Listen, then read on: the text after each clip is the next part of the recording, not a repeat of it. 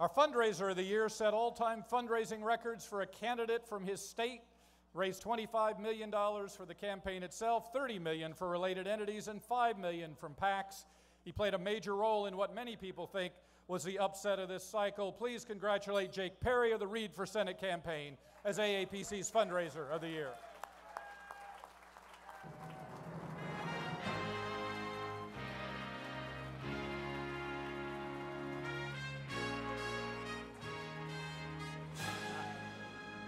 Thank you so much.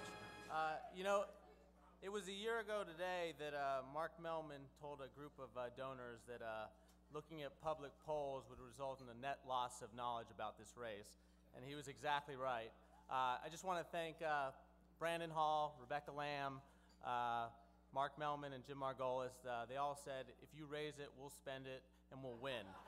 And that's what we did, and we had the best campaign of the cycle. So thank you all. This means a lot. Thank you.